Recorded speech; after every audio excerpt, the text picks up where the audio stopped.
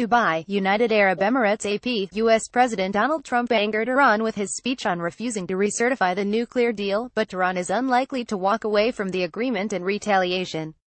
Brinksmanship aside, Iran needs to sell its oil on the international market as allowed by the Atomic Accord. And politically, Trump's speech helps the same hardliners America's president says he wants to target, offering them a convenient punching bag as many Iranians took his words as a personal insult. Get the Times of Israel's daily edition by email and never miss our top stories. Free sign-up. Iran relents when it faces international unity and lacks domestic unity, wrote Kareem Sadjadpour, a senior associate at the Carnegie Endowment for International Peace in Washington. Trump is unifying Iran internally, splintering international unity. In particular, Trump's insistence on using the term Arabian Gulf in place of the Persian Gulf riled the Iranian public.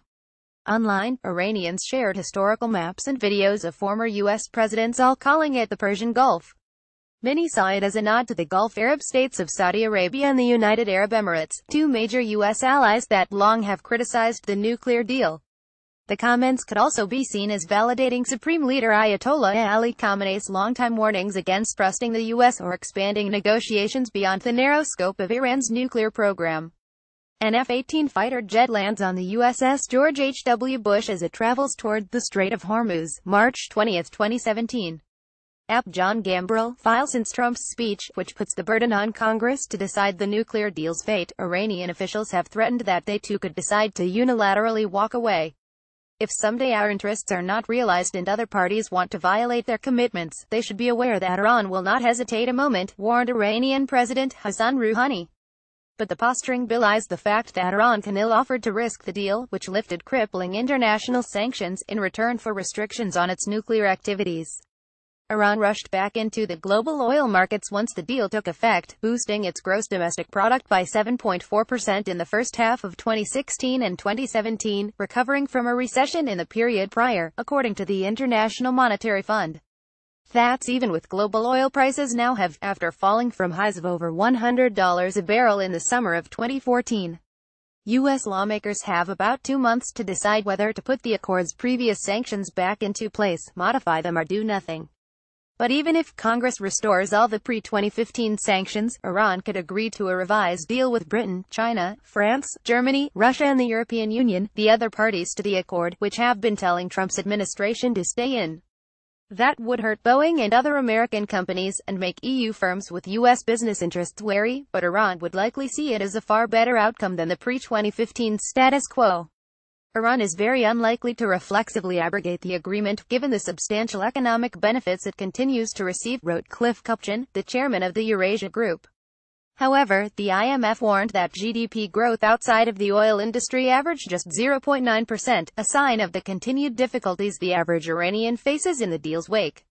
While authorities announced landmark billion-dollar deals with Boeing, Airbus and other global entities, the typical person still struggles to find a job or have their stagnant salary keep pace with Iran's lowered but still nagging inflation. We are sure that despite all this rhetoric, foreign investment and participation in infrastructural projects will be continued in our country, Iranian Foreign Minister Mohammad Javad Zarif said Sunday. So far, Iran's stock market and hard currency markets remain unchanged. Iranians walk past a Gadorf missile displayed at a Revolutionary Guard hardware exhibition, marking 36th anniversary of the outset of Iran-Iraq War, at Baharistan Square in downtown Tehran, Iran, September 25, 2016. Vahid Salemi, file. Rallying around the flag does have its limits in Iran. Iranians applauded when Zarif challenged Trump on the naming of the Persian Gulf, but the foreign minister drew criticism from some quarters when he tweeted that Iranians, boys, girls, men, women are all part of the paramilitary Revolutionary Guard. The Guard, while fighting against the Islamic State group in Iraq, supports embattled Syrian President Bashar Assad in his country's civil war, which some Iranians have started criticizing in public in recent months. The Guard also routinely arrests and imprisons dual nationals and others over espionage charges on secret evidence, drawing international rebukes.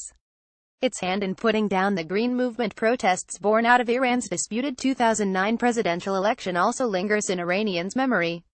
The Guard has made a series of threatening remarks around Trump's speech. It could test fire another ballistic missile or force another tense encounter with the U.S. Navy, which bases its Fifth Fleet in Bahrain.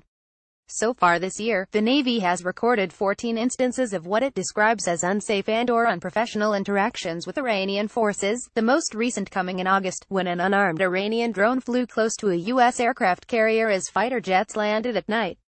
The Navy recorded 36 such incidents in 2016 and 22 in 2015. Most involved the Revolutionary Guard. "We're watching closely," said CMDR Bill Urban, a Fifth Fleet spokesman.